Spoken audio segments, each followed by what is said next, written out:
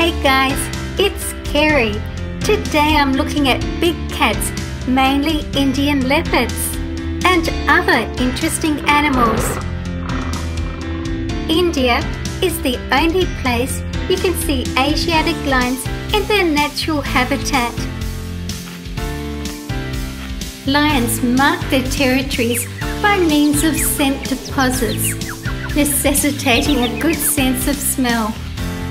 This also helps them to find kills made by other predators. Bengal Tiger. They are at the top of the food chain and are very important for the ecosystem. They create a trophic cascade where the top animal impacts all the other animals in the food web. If you were to remove tigers from an ecosystem, the rest of the plants and animals suffer as well. With no predator to keep their population in check, prey becomes overpopulated, causing food shortages of plants, grasses and shrubs. The tiger's sense of hearing is the most acute of all its senses and is mainly used for hunting. Their ears are capable of rotating, similar to a radar dish, to detect the origins of various sounds, such as the high-frequency sounds produced by prey in the dense forest undergrowth. Please subscribe and turn on notifications. Indian leopard. They are impressive, versatile, opportunistic predators and are capable of hunting prey much larger than themselves. The leopard is elusive, solitary and largely nocturnal. When leopards kill a large animal, they use their strong jaws and powerful limbs to drag the kill up into the trees. The female leopard initiates mating. She rubs her head and flank against him, twitching her tail. Conception often requires multiple copulation events. Copulation is brief, averaging about 10 seconds and is repeated many times. During mating, the male will use his paw to hold the female by the back of her neck. It is rather a painful experience for the female due to the barbed end of the male's penis, and as a result there is a lot of biting and clawing as the female lashes out at the male. Roaring follows successful copulation. Pangolin. They have a prehensile tail which provides balance and hold while hanging from the branches of the trees. They have a very long, rod-shaped and sticky tongue.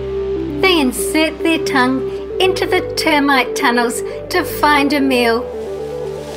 Despite its scaly appearance, this species is a mammal, not a reptile. Markhor. The horns of the males can grow to 160 centimetres.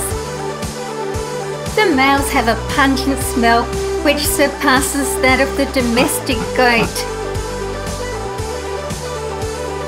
Nilgai is the largest antelope in Asia, standing 1.5 meters at the shoulder.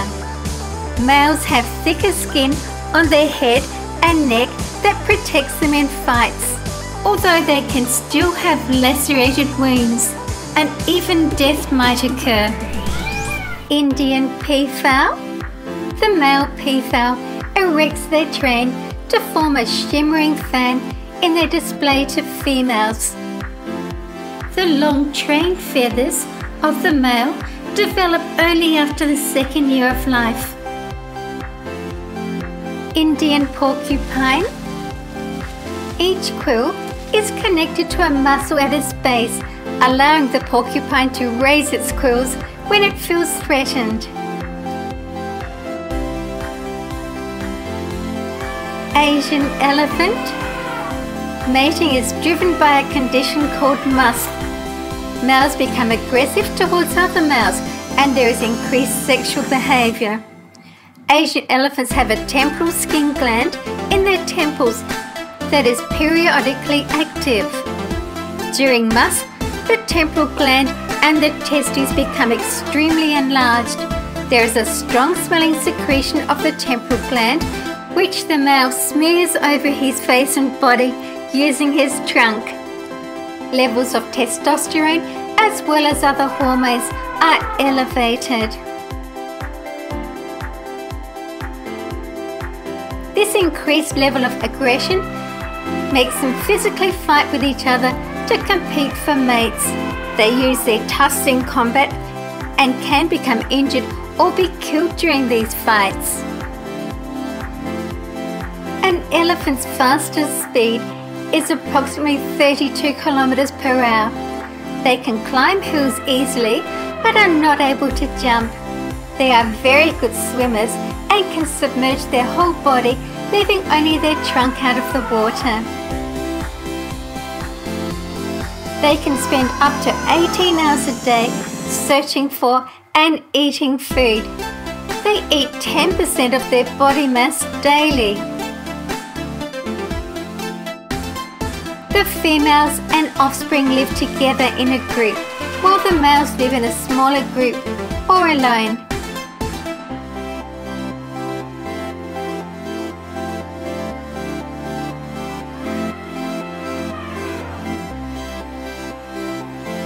Red panda are an ancient carnivore species and are probably most closely related to skunks, raccoons and weasels. They live in the eastern Himalayas and southwestern China.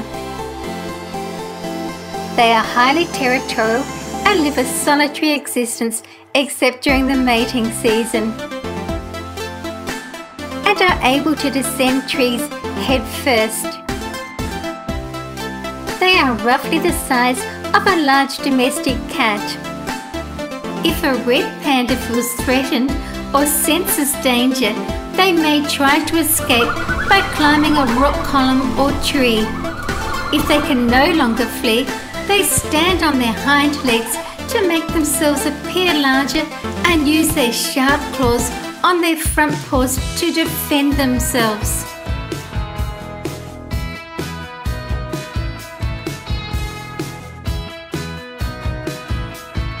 Please stay and watch another video with me. I love to reply to your comments. Thank you for watching my video. See you again soon. See you guys in my next video.